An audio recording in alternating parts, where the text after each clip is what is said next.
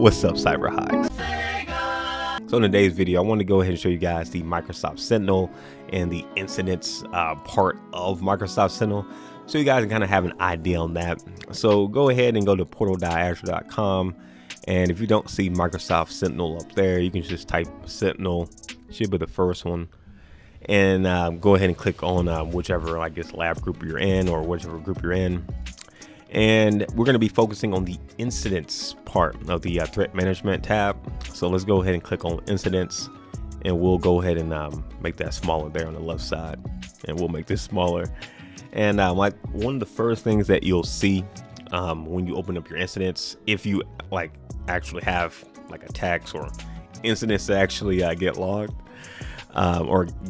would be something like this. As you guys can see, I have 5 open incidents, 1 high and 4 mediums. And just from this here, it kind of gives you a breakdown with the color coding, with the red being high, the orange for the medium. And then here you can kind of get like the severity again, the incident ID, like numbers. You get the titles of each one. You see a lot of custom because there's a lot of the custom ones that I created. However, depending on what your network is, you may have ones that are like default or standard from Microsoft Sentinel, or you may have customized ones too. So we'll kind of go over that. And the owner, oh yeah, because I already assigned myself this one earlier. That's why I'm the owner here, but usually it would be like unassigned for all of them.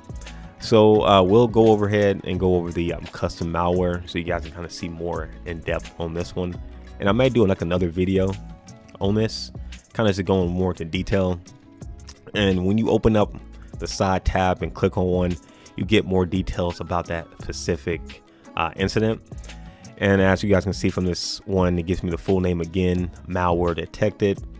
It gives me the entity that's getting, I guess, affected, which is the Windows VM, which is my Windows virtual machine, which is called Windows VM, so it's kind of easy for me to remember.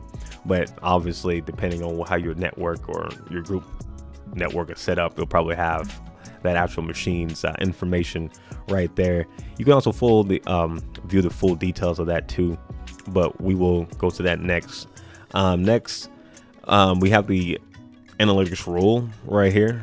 This is one way you can look at it. And again, let's say you weren't exactly for sure what this like incident was. You can go to like analytics rule, for example, and hopefully your organization has what it is right here. When malware is detected. But if not, and like you're not able to see somehow from like the name itself, only set rule logic, you should be able to usually get like an idea of what it is. And as you guys can see, this is all written, I believe, in KQL. And pretty much when the event a log is saying from Microsoft Windows Defender operational, when you're getting the 116 or 117 event ID. And the 117, 116 is like malware detection, if I'm not mistaken, event ID. And you can always Google this. And yeah, look at that, Microsoft Defender antivirus event IDs and error codes, malware action taken. And the other one was 116. Yeah, malware detected. So kind of just giving you like an idea of how you could search for that. You could just do a quick YouTube or Google search, and you usually find that. Let's go back again.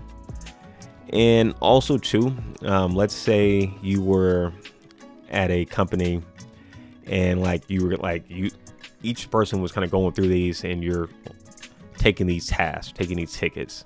I already assigned it to me already, but I can unassign the incident, for example, and like assign it to somebody else if I wanted to. Let me unassign it. And then let's say I wanted to take it, so I can assign it to me, hit apply. And then you get a new active close. We'll be closing this out later. And let's say throughout this whole investigation, maybe I found out that maybe we coded that wrong or something, and maybe that more of a medium or a low. You can also change that whenever, which I like. And then lastly too, the comments and tags. You can add tags here if you wanted to, just to make things easier. And like, okay, this is a malware. Maybe your company may want you guys just to document malware on Friday or XYZ. So then you can later on look at just the tags, just dealing with just those tags. And then for comments, let's say I just want to let everybody know that I created this alert, just testing out some things. Just letting everybody know I created this alert, just testing out some things, don't worry. And then I could just save that there. And yeah, anybody looking at this, they'll be able to see my comment there. And I just clicked on the comment again.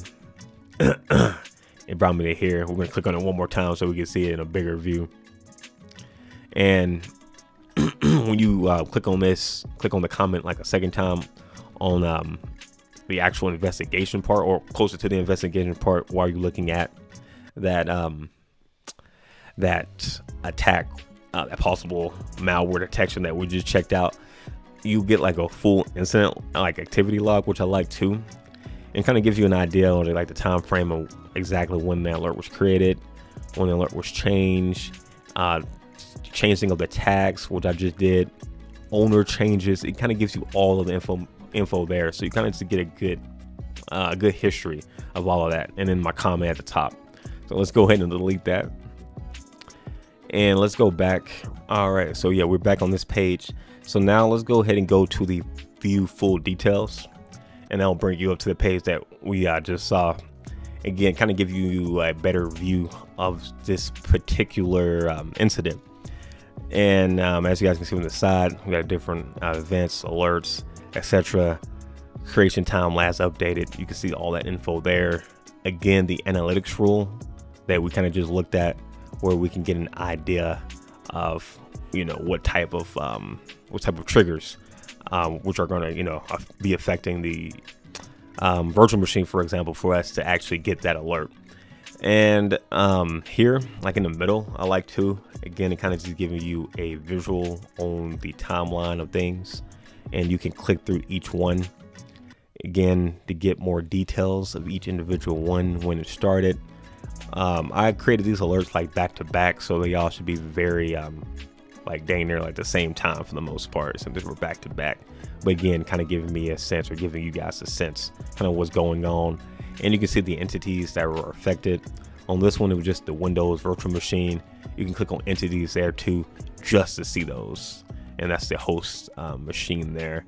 And if you click on that too, you can kind of get more info on that, like what OS type it was. That one was a Windows machine, my private IP address, when I was able to get my earliest heartbeat 314 and the latest 325. Kind of gives you all that info, location, which resource group it's in, which virtual network subnet is in. It gives you all that info too. So like, for example, if I'm looking at this and let's say I wasn't for sure, or let's say I wasn't for sure maybe how big maybe things may have been affected by, maybe I might want to look at other virtual machines within that same like resource group, for example, kind of giving me a sense of how severe or like how wide we're getting attacked. So again, you know, kind of just things kind of just to look at, which I like too on your investigations on this. And also too, at the bottom we have similar incidents, so you kind of get like an idea, maybe some similar things that may be affecting this machine or maybe other ones. So you kind of get an idea. Okay, so like I'm getting possible malware detection in a brute force attack. It kind of just giving me more information that I can use towards my investigation. So the last thing, or last big thing I want to show you guys is the I guess the investigation page. So on the bottom left side here, you see investigate. You go ahead and click on that, and we're gonna close this one down because I already opened this up earlier. So I'll show you guys that in a sec. And here you have your top view investigation, and you got, you know, like the name that you currently have set up, who's it assigned to. I meant to assign it to myself again, but I unassigned it, so I can actually do that here. I believe, yeah, assign it to me, Eric, and then the time frame, etc. And here you can see the entity that's been affected and this alert. So look like we got malware detected here with its information. Click on the next one with its information, and again, kind of just giving you full details, time frames, etc. on this. And they do have slight system alert IDs, which are different obviously, but kind of to get a good sense of that, which I kind of like too. And again, it kind of just gives you more of like a top view or top level of this. You can actually go into this further too, by going to like timeline, and you can see in order which ones attacked you. So for this one, the first one that attacked me was this malware here, or malware detected here. And we can, like, you know, maybe jot down some information on this. And then the second one was here. We can like sift through this, you know, jot down some information there. So let's say we did all of that, and let's say we kind of just wanted some more info. So if you hover over the entity that's being affected, which is the Windows VM, it has a thing called related alerts. So if you click on related alerts, it brings this up, which I think is so cool. And you can actually move this around, kind of like how Gravity plays around with it right here. But as you guys can see, we get even more details. And look at that, 6 malware detected, brute force attempt, more information, you know, the severity, I believe, yeah, what time it started, what time it ended, kind of again giving you a sense of kind of what's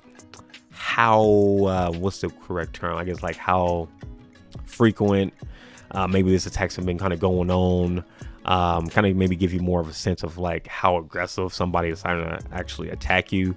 And it's a good way to get like knowledge, which is always good in this field. And which I like about this too, even if you put like related events on, you can go back to timeline and it will also show you the timeline, including the new related events. So we see at 10:08, we got a brute force attempt, and then we started getting other ones, maybe like an hour later, another brute force attempt, hour and a half, 2 hours, and then a ton of malware attacks. So again, kind of to give you an idea, depending on like the actual attack, this can be even better for you to be able to just like pinpoint maybe when somebody may have opened up something bad. And you can kind of just pinpoint things a lot easier, a lot faster, I believe. So again, that kind of just a breakdown of the investigation and incidents version or section of Microsoft Sentinel. Kind of give you guys just a quick behind the scenes. I may make a video of me maybe like creating these events and connecting it to my Microsoft Sentinel, so that you guys can like play around with testing out different incidents on your side. But yeah, I kind of just want to show you guys just again behind the scenes, especially if you haven't had the luxury of having any incidents show up on yours. You can kind of see what would happen or what would show up if you did, and how to manipulate things. And lastly too, I just wanted to show you guys how you can like close down one of these tickets. Let me go back. We'll just go back all the way and go back to Microsoft Sentinel and go back to incidents here and here. Okay, so once we're back here, okay, we got it assigned to me. Let's say I want to close this down, and let's say I actually have been writing down notes, and I actually was investigating the virtual machine and went inside, everything checked out, and it was a true positive. So I can put that there. If there's anything else, you can put false positive, false, or benign positive, etc. Let's say it was a true positive. I can write down the information here, machine blank blank blank, and then, you know, like the IP address if I wanted to add that, blank blank blank blank blank, and then kind of just talk about what I saw here. And yeah, it actually was a true positive, etc, etc. You can write all that down right there, and then just close it, make sure it's on close, and then just hit apply, and it will close that down. And at the top here, we went from 5 open accidents to 4 open incidents. So yeah, kind of just again quick little overview, top level overview of the incidents side of Microsoft Sentinel.